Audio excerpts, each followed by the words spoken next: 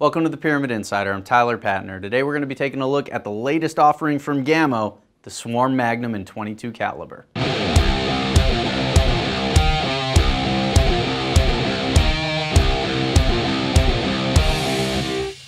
So the Swarm Magnum, announced at SHOT Show 2018, of course, is Gamo's latest entry into the multi-shot break barrel world with the 10X system here on top. It's only offered in .22 caliber at this point in time. Don't know if they have plans for a 25, but certainly with that Magnum gas ram, in there, that IGT Mach 1 piston, that .22 caliber is definitely going to make better use of it than a 177 would. But let's check out the gun here, starting at the front.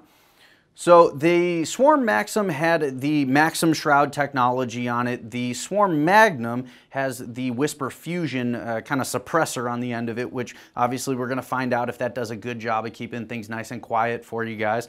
For those of you that are backyard conscious, of course. And sliding on back here, we get to that 10X system, which you guys, if you've seen the Swarm Maxxim video we did, you'll kind of have an idea how that works. But basically, you depress this little button on top, you pull the magazine out, you have some numbers on top there, so you load them right into the face of the magazine, one at a time, all the way up to 10 rounds.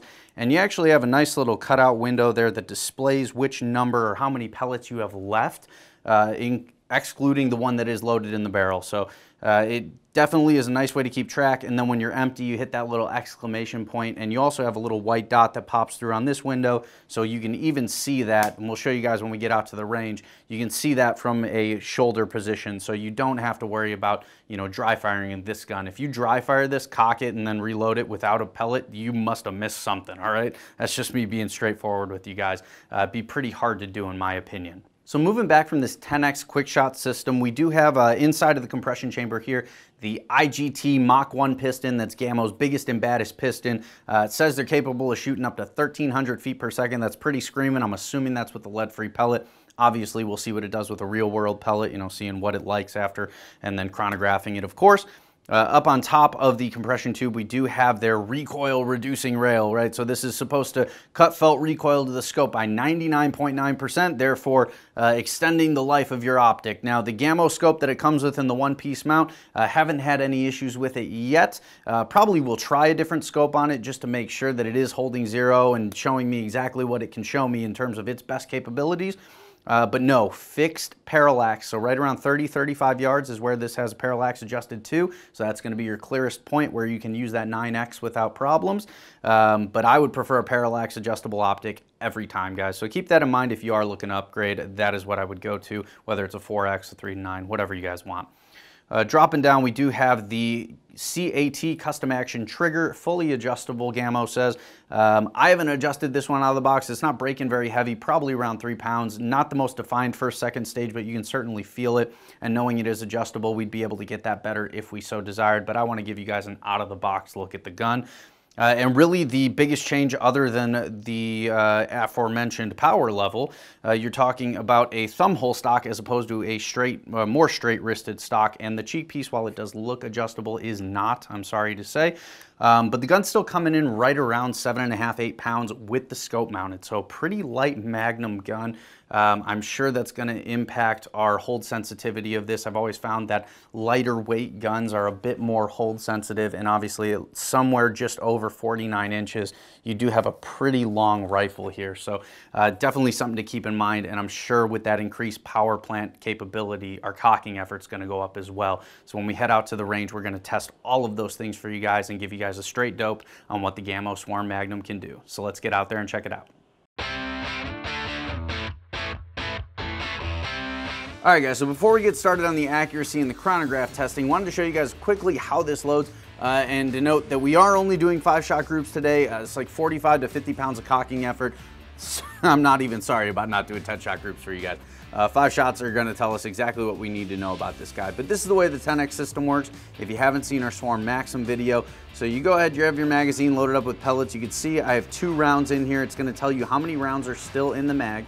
So we go ahead, insert the mag into the 10X system, snaps in very audibly, very positively. You're going to go ahead at that point, break the barrel, back up, and now you see it's displaying 1, all right? So 1 pellet is loaded. It has 1 remaining in the magazine. So we're going to go ahead, aim down range, take our shot, and then I'm gonna do it again. And this is where you get that quick follow-up. Now you can see that I have that exclamation point telling me that I have no rounds left. We'll go ahead, take our second shot. And you'll also notice, guys, on the back of the magazine here where you can actually see it as the shooter, you have that little white dot right there showing you that this mag is empty and that you need to refill it. If you are gonna go ahead and break that barrel again, you will dry fire the gun, so definitely not a good thing. Don't do that. Let's get to some accuracy testing.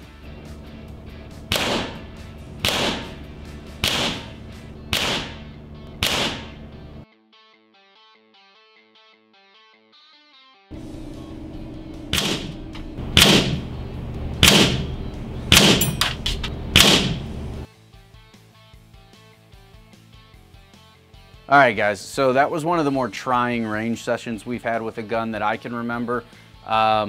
Went through about 16 different pellets and found one that shot better than all of the others, and pretty darn, like a lot better, all right? So that's the Predator GTOs, which ironically were the best pellet, I think, in the regular Swarm Maxxim when we tested that in 22. So a 3/4 inch group here at 30 yards, so certainly, you know, minute of squirrel's head every time.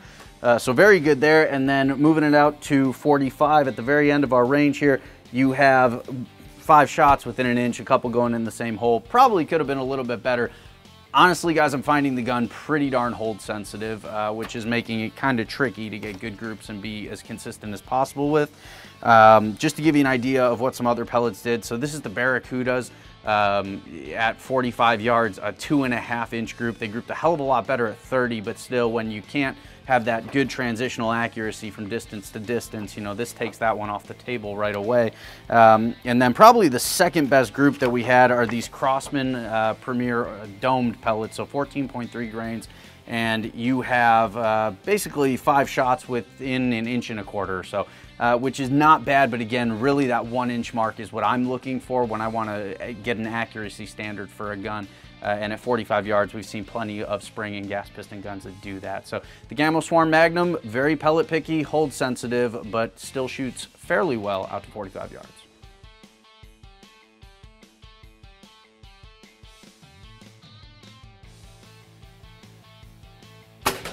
Ooh.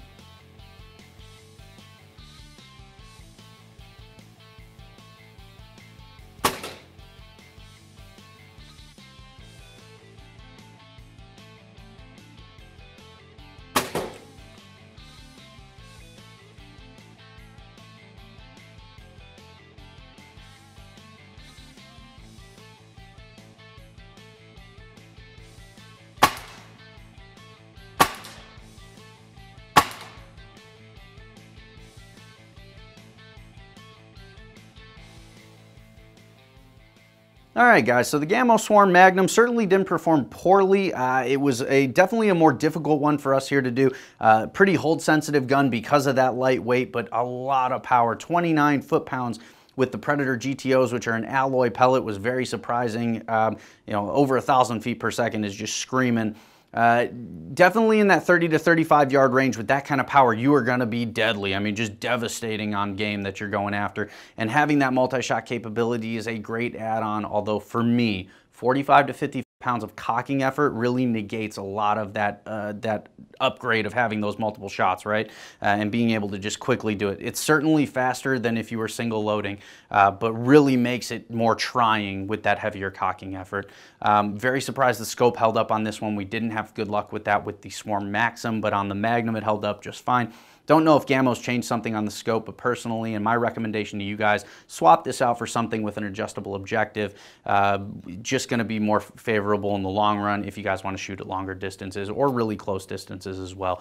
But overall, the Gamo Swarm Magnum, if you are looking for a high-powered gas piston or spring piston air gun, this is definitely one you guys are going to want to check out in 2018. For The Insider, I'm Tyler Padner. As always, guys, don't forget to subscribe, like, and comment down below. We'll see you at the next one.